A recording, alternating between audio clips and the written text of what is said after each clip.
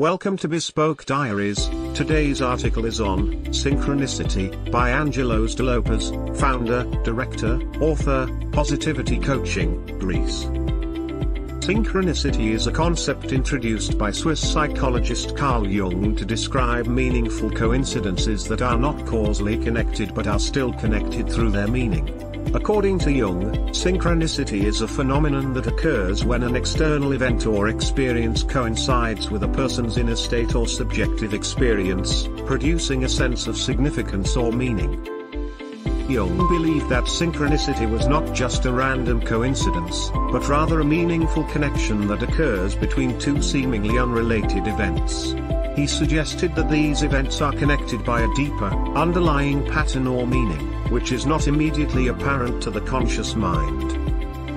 Synchronicity can take many forms, from seemingly insignificant coincidences to profound and life-changing events. Examples of synchronicity might include meeting someone who shares your name or birthday, receiving a phone call or email from someone you were just thinking about, or having a dream that later comes true. While some people may attribute synchronicity to chance or coincidence, others believe that it is evidence of a deeper connection between all things in the universe. Some spiritual traditions, such as Buddhism and Taoism, have long recognized the existence of synchronicity and view it as a sign of the interconnectedness of all things. Overall, synchronicity remains a fascinating and mysterious phenomenon that has captured the interest of many people over the years. Whether it is a random coincidence or a deeper connection between all things, it continues to inspire awe and wonder in those who experience it. Thank you for your time.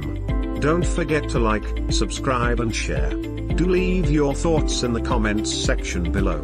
For similar type of article, please reach us at contact@thebespokediaries.com, or you can visit our website www.thebespokediaries.com.